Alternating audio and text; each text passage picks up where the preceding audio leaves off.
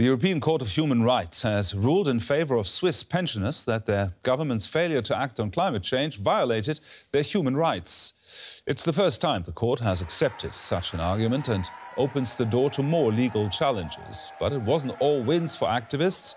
The judges in Strasbourg threw out a similar case brought by young Portuguese climate campaigners on procedural grounds. Another case brought by a French former mayor was also ruled inadmissible.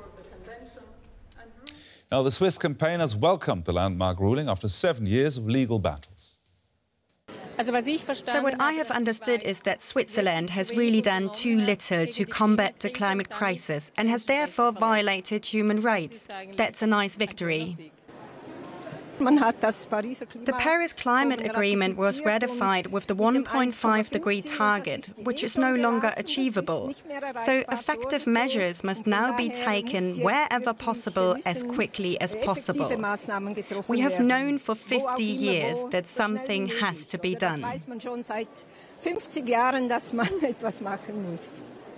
And now let's go straight to Strasbourg, where DW Correspondent Bernd Riegert is standing by. Bernd, we just heard two of the Swiss women. You have been talking to them. What else have they been saying about the court's decision? Yeah, the elderly Swiss ladies are very cheerful because they say that's more than we could have ever expected. The court, and also some legal experts here say they were surprised that the court actually said that the protection against climate change is part of the human rights in Europe, and now everybody can sue its state or government if he thinks that they don't do enough. So this is a landmark case. It opens legal pathways in much of litigation that might come. And the senior ladies now expect that Switzerland will do something. But a spokesperson of the Swiss government that I also spoke to said, well, on the ground, nothing will actually change because the government maintains that they are doing enough against climate change. So this whole thing is back in the political arena now in Switzerland, and one has to wait what actually will come out of this trial in practical matters. So a win of sorts for the Swiss, but two cases dismissed. What were the reasons behind that decision? Yeah, the European Court of Human Rights did not actually go into the substance of these two cases from Portugal and France because it said the French applicant is not living in France anymore, so he cannot claim that the government is doing something against him. Case dismissed. And in the Portuguese case, where 6 youngsters have filed applications with the court, it says these youngsters have not exhausted the legal path in Portugal. They have to do that at first and then come to the court here in Strasbourg, and also claiming or trying to sue 32 other states in Europe is not admissible, and also this case was thrown out. DW's Bernd Riegert, there reported from Strasbourg. Thank you very much, Bernd.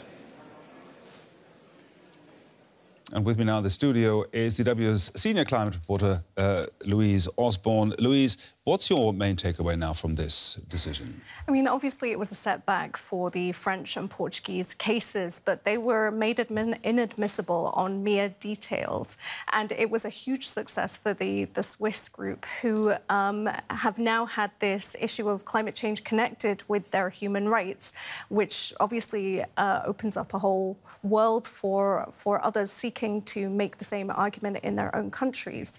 And Switzerland is not alone in having goals that are just set too low. So people will be looking at their own countries and seeing how they can also look to take court action where that is also the case. Now, this verdict or this decision comes on a day where scientists say that March was the hottest ever recorded March. What does this mean for the action that governments are taking? Well, I mean, exactly. We've seen records set every month over the last 10 months. We're seeing huge amounts of extreme weather in Europe, particularly, which is also one of the fastest and most heating continents in the world. So the action that governments are taking here is not sufficient. NGOs, scientists have all said this. They've said that the European European Union's actions or promises for action on climate change would see a 3-degree rise in global temperatures, which is obviously way too high. It's below Paris, right? It's way over Paris. Over Paris. I mean, Paris is set at 1.5 degrees, so this would double that. So it's clear that they're not doing enough. There's no date to phase out fossil fuels yet, which is something that they should, in theory, be moving towards, scientists say. And they're relying on technology like carbon capture storage to basically be able to continue pumping out fossil fuels that are leading to global warming, and it can't continue like that. So what other avenues are there now for activists to hold the governments to account? I mean, obviously, court action is still completely open, despite those 2 cases that were ruled inadmissible. Like I said, it's set a precedent, the Swiss verdict, for people to come forward with complaints about their human rights being violated on the basis of climate change. There are already many court cases taking place around the world, and they will continue to be taken against national governments and states, so we will see that continue. Thank you very much, Louise Osborne, our senior climate reporter.